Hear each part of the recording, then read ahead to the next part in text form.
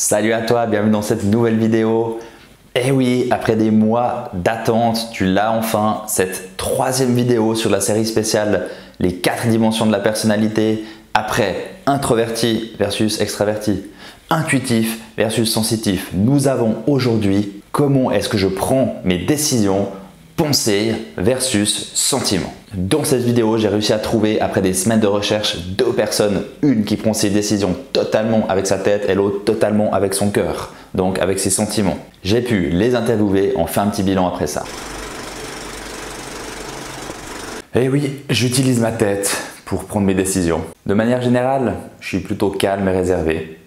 J'ai un fort sens de la justice. Je me place en observateur puis je suis naturellement critique. Je considère les faits et les évidences. Je privilégie le contenu des discours. Quelques mots pour me qualifier, on pourrait dire justice, logique, objectif, démonstration, fermeté et principe. Si je ne devais choisir qu'un mot pour me définir, ça serait raison. Vous voulez savoir ce qu'apporte la pensée? Quelqu'un qui prend ses décisions avec sa pensée, avec sa tête. Ça amène un esprit logique, une rigueur, de l'objectivité et de la prise de distance par rapport aux événements. Bien entendu, en tant que personne logique, je dois aussi vous dire qu'il y a certaines choses qui peuvent gêner là-dedans. Ça peut amener une sorte de froideur,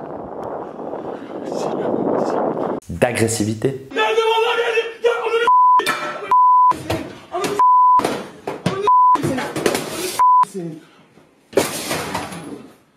De compétition parfois un peu excessive. Coup d'écarté, reste à savoir s'il a fait le petit coup de coude en plus pour faire tomber Cavendish.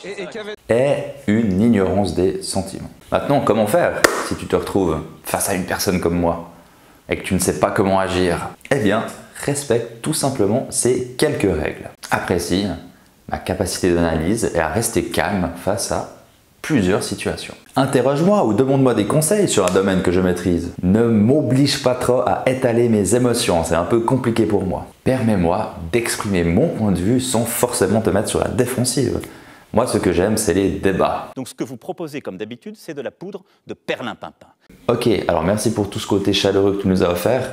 On passe tout de suite au deuxième interview.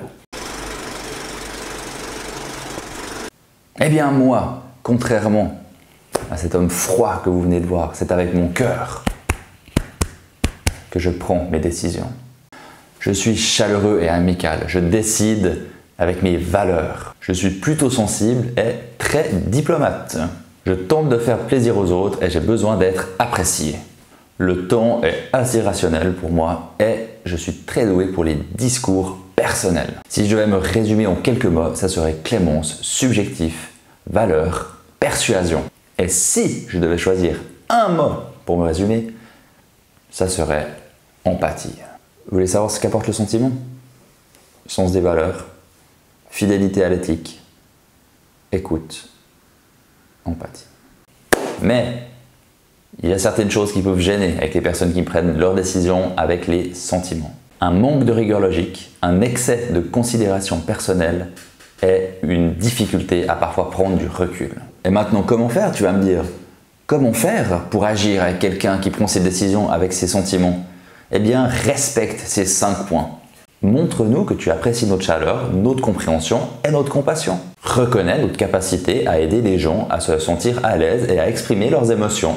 Essaye d'éviter d'utiliser l'ironie avec nous ou de nous dire que nous sommes illogiques. Ça, on va pas aimer. Essaye d'avoir des conversations personnelles avec nous et concentre-toi plutôt sur des sujets où nous sommes d'accord. Et pour finir, évite de nous dire que nous sommes trop sensibles ou émotifs. Voilà, alors tu l'auras compris. Pour résumer, les personnes qui prennent des décisions avec leur tête sont plutôt des personnes objectives qui se basent sur des faits. Elles utilisent beaucoup de règles et de principes. A contrario, les personnes qui prennent leurs décisions avec leurs sentiments vont plutôt se baser sur leurs valeurs personnelles, sur des intuitions. Les renseignements sont donc évalués subjectivement. Les penseurs donc cherchent en général la vérité et les sentimentaux cherchent l'harmonie.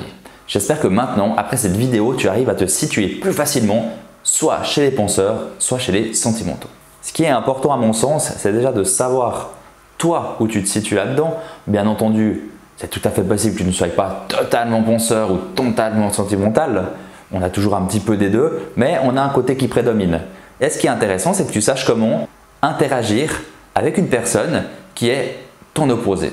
Donc un sentimental et un penseur.